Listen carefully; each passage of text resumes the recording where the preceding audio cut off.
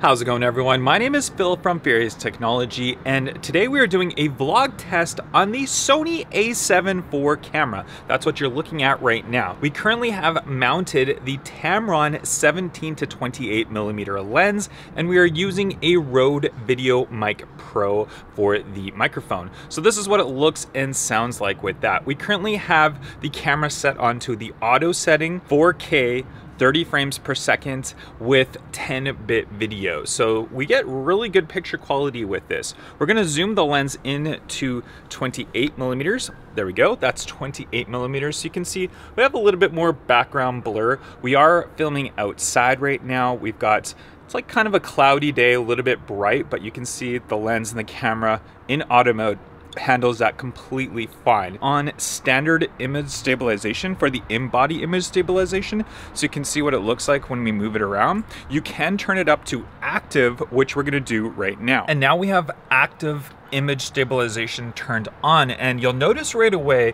we're a lot more cropped in. So there is that crop factor when we turn the active image stabilization on. But let's see, if we move around quite a bit and we kind of wiggle the camera around, you can see it does work a lot better. And we can zoom out. We're on 28 millimeter. Let's zoom it out to 17.